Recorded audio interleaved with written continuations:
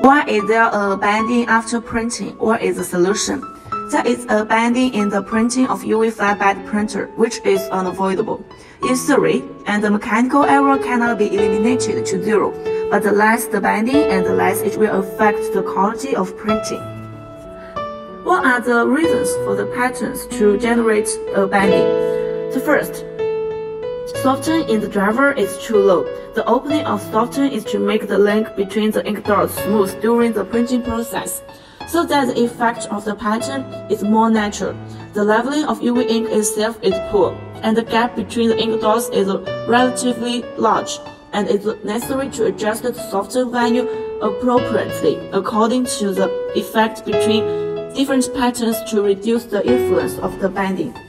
The second, one-axis belt loose.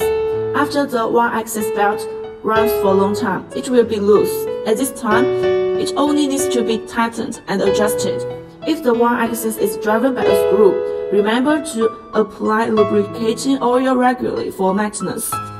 The third, the print head is in poor condition. The test line is broken. At this time, the printing should be suspended, and the test line should be checked. If there is a broken line or floating lines, the nozzle needs to be cleaned. It's recommended that the UV flatbed printer must print test line before printing every day. Observe the status of the nozzle in time and wait for everything to be confirmed before proceeding. I hope the above content is helpful to you. If you are interested in our UV flatbed printer, please leave us a message.